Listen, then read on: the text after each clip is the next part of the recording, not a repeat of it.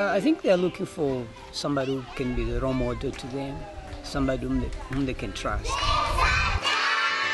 The teacher at this community school, they are very important in such a way that they will make a difference in children's life.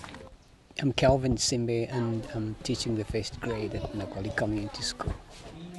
I've seen a lot in the kids in the sense that I've seen how they've been so much living the life of prayer. In Jesus' name we pray, amen. They are the ones that reminding me to pray before we start learning. So I've seen a lot, I've seen transformation happening in the kids. My name is Ainet. I teach the pre-reception. There was one kid come to me and then he was crying. Then he said that at home the mother and father, there was fighting. So he stood there and then he said that Jesus doesn't like this, the way you are doing. Stop fighting. It has been encouraged me that I am not wasting time when I'm just being with them, with having devotion with them in the morning before the lessons. So I've seen that, yes, truly Jesus is working through the kids. The feeding program is helping a lot. I've seen it helping the kids a lot because most of the time they are coming from homes where they are not having food.